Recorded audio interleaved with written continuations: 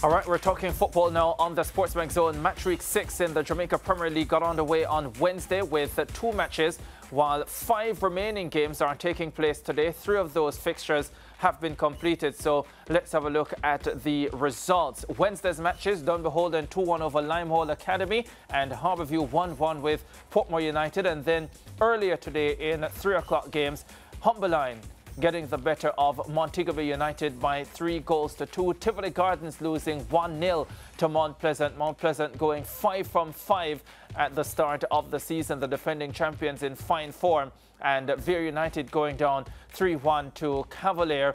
Some 9 goals scored today alone in the Premier League, and there are 2 matches still to come. One is in progress now, and then later on a massive game between Arnett Gardens and Waterhouse. Mariah Ramarak, lovely games yesterday. I want to start with the Dunbeholden Limehall game. Had a lot of action in that one. Dunbeholden winning by 2-1, scoring their first goal of the season. Took them, 372 minutes of football before they finally got a goal. There were 2 penalties missed in that game. 1 penalty missed by either team.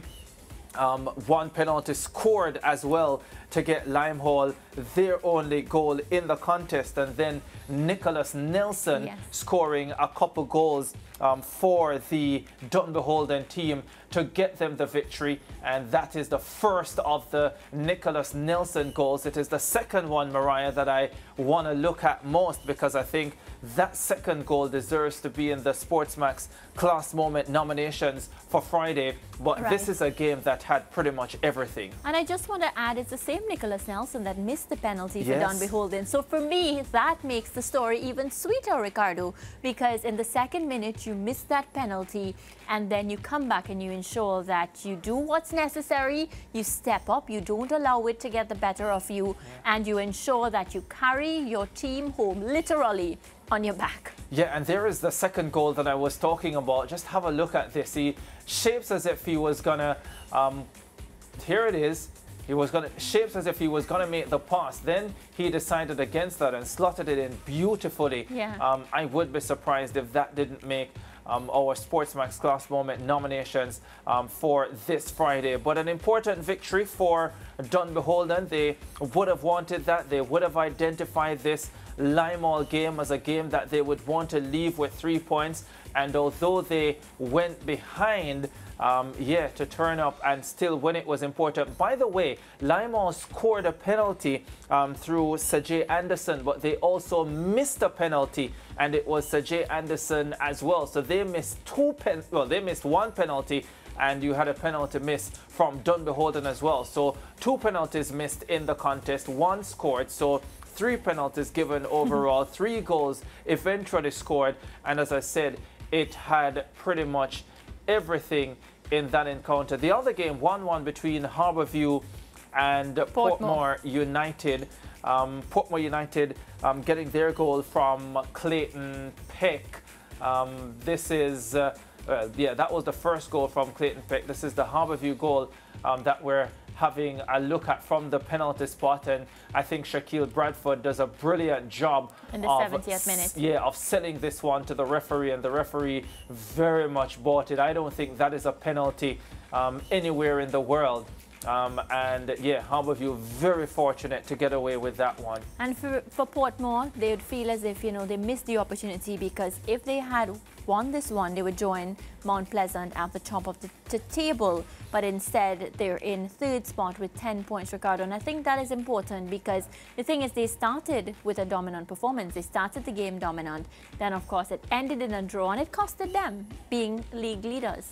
Yeah, well, Mount Pleasant would still be in front now, because, of course, they won today. So they are on maximum 15 points so far, and pretty much sailing. I wonder if we have the Portmore United goal, because I thought it was brilliant work from Martin Davis that led to the goal.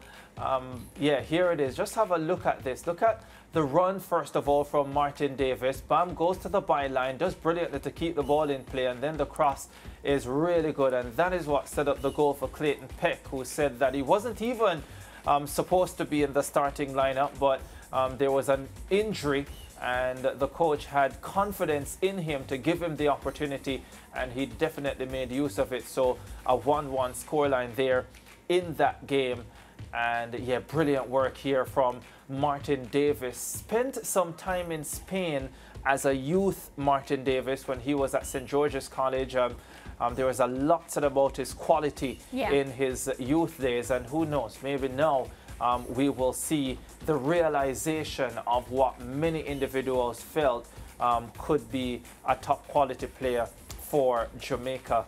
Mount Pleasant, they just keep rolling on. They're seeming unbeatable at the moment, and they won again today. And the thing is, Mount Pleasant is doing this with class, because just one goal, take it easy, get over the line, and we get ready for the next game. So it's not as if, Ricardo, that they have to do a lot against the teams that they're facing.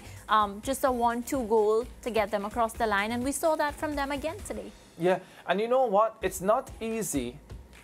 It's important for Mount Pleasant that, having won the league last season, that they have made a strong start to the campaign, because what it does is that it sets them up really well to guarantee themselves a top 6 position.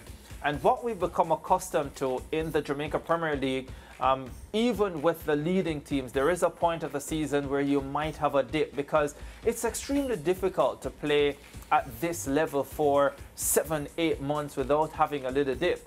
And yes, it's a fantastic start, but ultimately, because of the format of the Jamaica Premier League, it's all about your ability to peak for the playoffs. So we see Mount Pleasant at the moment dominating. They're, 5 points clear at the top at this stage. But it all comes down to when the final 6 teams are decided and you get into the playoffs. It's part of the reason I am not a massive fan of the format, because I don't think it rewards the best team over the course of 7 or 8 months. But having said that, and I've always said this, I understand why the format is the way it is for the Jamaican context, because you don't exactly get a full house match in, match out.